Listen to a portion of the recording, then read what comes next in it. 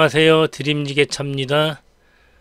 오늘은 제가 그동안 있었던 일 중에서 사고의 위험성에 대해서 영상을 보여드리도록 할게요. 한번 보도록 하겠습니다. 자,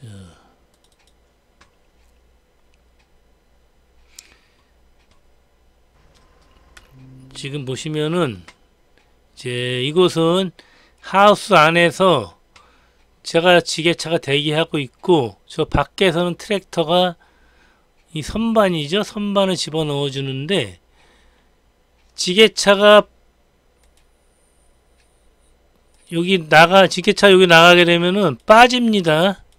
그래서 작업을 할 수가 없어요. 저쪽 옆에 하우스에서 이걸 가지고 일로 들어와야 되는데, 이 잡석을 너무 두껍게 깔아놔갖고 지게차가 작업을 할 수 없습니다. 그래서 저는 이제 이 안에 들어있고, 저 트랙터가 이곳까지 운반을 해줍니다. 저는 여기를 3번째 왔어요. 3번째 왔는데, 이 작업을 저는 못한다고 얘기했어요. 저기 작업을 할 수 없다. 지게차로 작업을 할 수 없으니까 다른 장비를 사용하라고 말씀을 드렸는데, 이제 제가 3번 왔는데 3번 만에 이제 저 트랙터가 투입이 돼 갖고 저는 이제 밖에 안 나가고 이 안에서만 작업을 하기로 하고 작업을 시작했습니다. 근데 사고가 나죠. 사고는 사고인데 인명사고입니다. 인명사고. 다행히도 큰 사고가 아니었어요. 다행히도, 정말 다행히도 큰 사고가 아니었어요. 어떻게 사고가 나나 한번 보도록 하겠습니다. 역시 제가 진짜 3번 왔다 갔다는 것은, 다른데 일하고 오다가 들려서 와서 역시 못한다고 하고 하면은 또 며칠 있다 또 부르고 해서 3번 와서 이제 마지막에 이 트랙터가 투입이 돼갖고 작업을 하는 겁니다. 자, 보시겠습니다.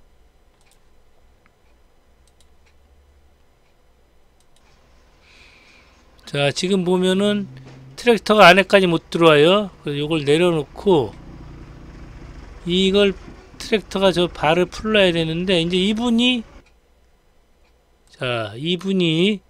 여기 주인이에요. 뭐라고 말씀드릴까요? 정말 과정이 긴데, 제가 이제 이분이 직접 하지 마시고 용역을 한두 명 불러서, 이거는 사람이 나르는 게 더 나아요. 장비보다는. 2사람이 들면은 들 수 있는 무게거든요. 그래서 용역하시는 분들 2분을 써서 작업을 하자. 이거 지게차를 안 되는 일이다, 이거는. 이렇게 말씀을 드렸는데도 불구하고 이제 이 작업을 하게 된 거죠. 자, 다시 계속 보시도록 하겠습니다. 어떻게 사고가 나나 보세요. 자, 놓고 빠지는데 이분이 이렇게 와죠. 올 때 저걸 드니까 이게 이런 날라오죠. 자, 요 부분, 이게 그냥 그대로 일로 날라오는 거, 사람한테로 그냥 날라오죠. 날라오면서 이 사람을 칩니다. 근데 이게 제대로 맞았으면은 뭐 갈비뼈가 부러졌든지 다리뼈가 부러졌을 텐데, 다행히도 어떤 상태가 됐냐면, 이제 이게 이렇게 보시면은 이런 식으로 다리가 2개씩 있잖아요. 요 사이로 지나간 거예요. 이게 이 사이로 지나갔기 때문에 요 부분에 의해서 찰가상만 입었을 뿐이에요. 정말 불행 중 다행이죠. 그나마 다행인 겁니다. 자, 마저 보시도록 하겠습니다. 이렇게 하면서 쓰러졌죠. 이번 다시 천천히 한번 보도록 할까요? 이게 차라리 처음부터 잡고 있던지, 이게 한번 넘어가면은 사람의 힘으로는 못 잡는 거죠. 이거 사람이 잡을 수 없어요. 자, 너무 늦은 거죠. 이 상태에서 잡으려고 하는데 벌써 이건 쓰러지면은 이게 날라오죠. 자, 날라옵니다. 요 사이로 들어갔어요. 다행히. 정말 불행 중 다행인 거죠. 이거 이렇게 해서 다치면은 누가 책임을 질 겁니까? 저 지게차요? 저는 저기 발도 안 대고 있었어요. 자, 그렇다 트랙터에 보험 안 들어 있습니다. 그럼 다친 사람만 손해인 거예요. 다친 사람만. 제가 이 분들한테, 주인분도 마찬가지 트랙터 하시는 분한테도 얘기해봤고, 이거는 지게차가 할 수 없는 작업이다. 저는 이 작업을 안 한다고 2번을 거부하고 3번째 와서 이제 작업을 했는데, 이거 완전히 다 끝나지 못합니다. 이것도 어느 정도 하다가 말고 나중에 결국에는 바부켓이 와서 작업을 했어요. 바부켓에 지게발을 달고 와서 작업을 했습니다. 요거 지게차 작업 안 된다 그러는데 끝까지 우겨서 이렇게 작업하다가 이렇게 사고까지 났던 그런 안 좋은 현장이었죠. 자, 정말 위험했습니다. 위험천만해요. 저게 넘어가면 사람이 잡을 수 있다고 생각하지만 절대 못 잡습니다. 사람이 그렇게 빠르지가 못하죠. 정말 제 이때 속마음은 부글부글이죠. 부글부글. 저거 이제 절대 하지 말자 그랬는데 이렇게 해갖고 이런 일이 났기 때문에. 잠깐 여기서 한번 잠깐만 뒤로 돌아볼까요? 이거 하나. 자, 여기 이제 보시면은, 자 보세요. 제가 이제 이 지게발을 항상 바닥에 놓을 때는 바닥에 붙여 놓으셔야 돼요. 자, 여기서 보시면 이제 제 발이 여기에 부닥칩니다. 저도 급하게 내리다 보니까 이 지게발을 앞에를 완전히 바닥에 붙여 놔야 되는데 그것을 못했던 거죠. 이게 사람 발목 부러지는 거죠. 제가 지금 안전화 신고 있는 것도 아니잖아요. 항상 지게발은 바닥에 바짝 붙여 놓으셔야 됩니다. 자 보세요. 이렇게 부딪히죠. 이거 위험합니다. 항상 지게발은 바닥에 붙여 놓으셔야 돼요. 이 지게발은 항상 바닥에 붙여 놓으셔야 돼요. 바짝 붙여 놓으세요. 이렇게 바짝.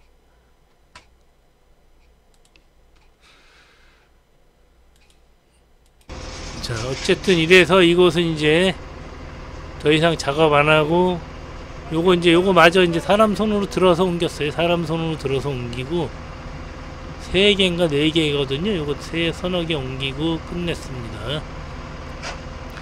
사실 뭐 몇 번 더 작업을 하려고 제가 이제 왼쪽에 있는 하우스까지 지게차가 들어갔는데 답 안 나오더라고요. 저 트랙터가 지게발이 있다 그랬는데 지게발도 없더라고요. 그럼 작업이 안 되잖아요.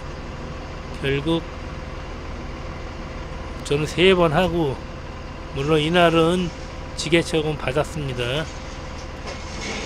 지게차 요금대로 들어가고, 결국에는 사람 다치고, 트랙터 요금은 어떻게 되는지 모르겠지만 사람 다치고 지게차 요금 들어가고, 마지막에는 다시 바부켓을 투입해서 작업했거든요. 제발 저 지게차가 작업을 못한다 그러면은 좀 믿어주세요. 못하는 작업입니다. 제가 지금 이 좁은 데서 작업하기 위해서 덧발도 빼놓은 상태죠.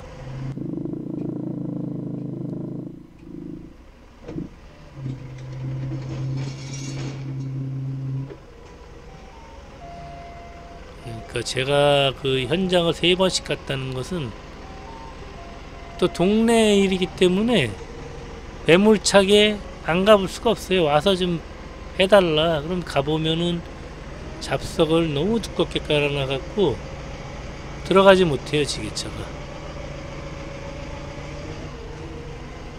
근데 그런 일이 있었군. 자, 이제 두 번째는 무엇이냐? 이제부터 사고가 날 뻔한 영상들이죠. 자, 여기 제가 항상 좌회전하는 곳입니다. 항상 주의를 기울이고 있거든요. 제가 이제 여기서 이렇게 해서 이렇게 좌회전할 거거든요. 좌회전을 신호를 받고 좌회전을 합니다. 자, 씩씩하게 좌회전을 하는데, 이렇게 보시면은 여기 차선이 두 개가 있죠. 여기는 좌회전, 여기는 직진. 지금 여기 조금만 지나가면은 제2자유로 능곡 IC가 있기 때문에 차가 굉장히 많아졌어요, 요즘에는. 자, 이렇게 해서 제가 이제 좌회전을 하고 한 번 더 좌회전을 해야 되거든요, 제가. 그래서 저는 이제 가면서 좌회전 차선으로 들어가서, 자, 여기서 이제 제가 좌회전을 하려고 하는데, 보시면 이제 보세요. 여기를 잘 보시기 바랍니다. 여기를 잘 보세요. 차가 들어오죠? 자, 제가 이쪽을 보긴 보지만 여기서 제가 많이 봐야 될 건 이쪽에서 달려오는 차들이 있거든요. 그거를 잘 봐야 돼요. 제가 굉장히 위험합니다. 여기서 달려오는 차가 이 마스터에 가려서 안 보이거든요. 그쪽을 신경 써야 되기 때문에 당연히 좌측에서는 차가 오리라고는, 이 차가 이렇게 올 거라고는 생각도 못하죠. 상상도 못하고 좌회전을 하는데, 그동안 제가 이곳에서 하도 이런 일을 많이 당하다 보니까 급하게 좌회전을 하지 않아요. 오른쪽에 충분히 차가 안 올 때, 그때 좌회전을 하는데, 이번에도 조금 천천히 좌회전을 했는데 여기서 갑자기 이렇게 차가 나타날 줄이야 몰랐죠. 자, 다시 한번 보도록 하겠습니다. 자, 천천히 갔는데 이렇게 들어오는 거예요, 지금. 아, 저의 시선은 지금 이쪽에 있거든요. 근데 여기서 차가 나타날 줄은 몰랐죠. 지금 여기가 중앙선인데 이 중앙선 넘어서 지금 차가 이렇게 들어와 버리니까, 이 차는 원래 여기서 나타나야 돼요. 여기서 직진 차선이기 때문에 여기서 직진해야 되는 차인데 여기서 나타난 거죠. 아, 정말 참 순간의 판단이 큰 사고를 일으킬 수 있어요. 제가 여기서 조금 급히 틀었으면은 이 지게발이 이 차를 충분히 때릴 수 있는 거리예요.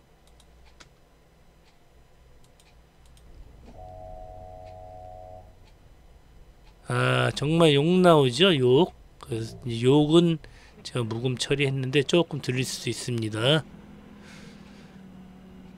이런 일 여기서 가끔 있어요. 자, 이번에는 이제 또 세 번째. 이번엔 어떤 사건일까요? 또 한번 지금 이제 여기도 또 마찬가지. 여기를 한번 보세요. 여기를 잘 보고 계세요.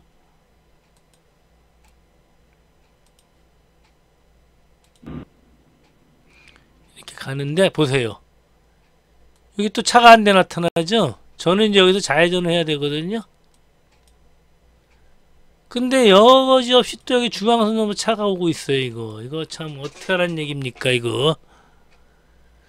저의 시선은 여기 사이드 밀러는 볼 필요도 없는 거예요. 사실은 여기 사이드 밀러는 제가 요 사이드 밀러 있죠.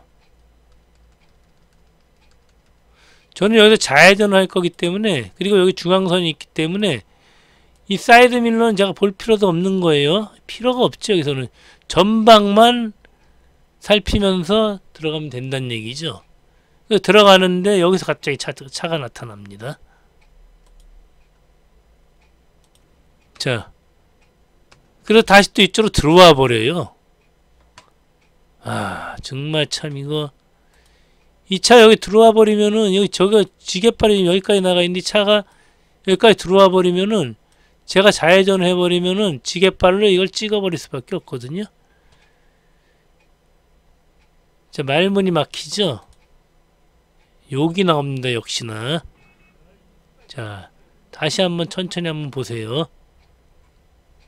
이렇게 지나가고 있어요. 저는 제 시선은 여기죠, 여기. 이렇게 보고 가죠. 그리고 좌회전을 해야 되기 때문에 신호등도 보고 앞에 오는 차, 그리고 왼쪽에 있는 차를 보는데, 이쪽 사이드 밀러는 지금 차가 보이죠? 차가 지금 보이고 있는데, 이 사이드 밀러는 볼 필요가 없는 거죠. 자, 이렇게 중앙선이 있는데 차가 여기서 이렇게 온 역중에서 올 거라고는 생각도 못하는 거예요. 상상도 못하는데, 이 지게차 하면서는 그 상상도 못하던 일이 많이 벌어지고 있기 때문에 지금은 이제 살피고 있습니다. 그래서 사고가 그나마 안 나는 거죠. 자, 천천히 한번 보세요. 맞아. 여기 이제 보이시죠? 자, 이렇게 나타나서 이리로 들어와 버리죠. 이쪽 차선으로. 차라리 절로 해서 그냥 넘어갔은 김에 저쪽 넘어가야 되는데 이리로 들어와 버립니다.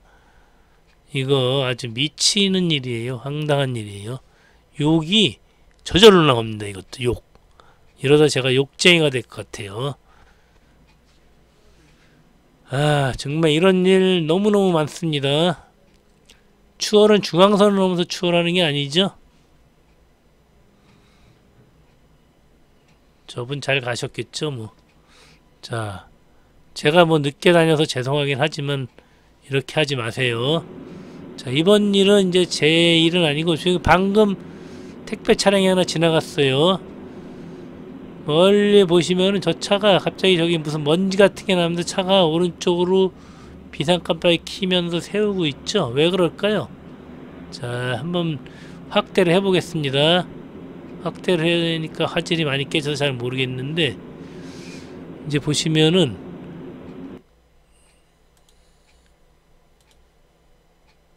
자, 조금 더 보실까요? 여기 뭔가 떨어져 나가요. 먼지가 막 나면서.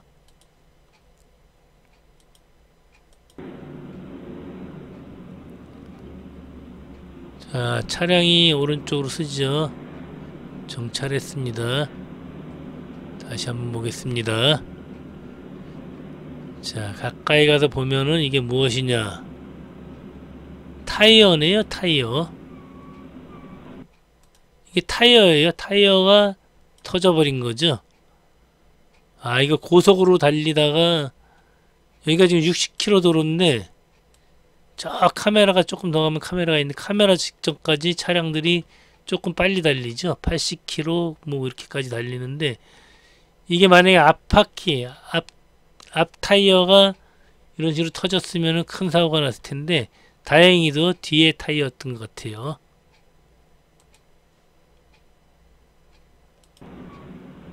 자, 요 타이어가 완전히 작살났죠. 정말 위험한 일이었습니다. 항상 타이어 점검 잘 하세요. 이렇게 해서 지금 오늘 4건의 사고 날 뻔했던 영상, 물론 한 건은 사고가 났었던 건데 뭐 경미한 사건이었죠. 다행히 인명사고긴 하지만 뭐 바늘로 하나만 찔려도 아프잖아요. 작은 사고지만 큰 사고가 될 수도 있었다는 거죠. 언제든지 지게차는 이 위험 속에 살고 있습니다. 제가 아무리 조심해도 방법이 없어요. 좌회전하고 이럴 때 정말 중앙선 넘어서 지게차 앞으로 들어오지 마세요. 자,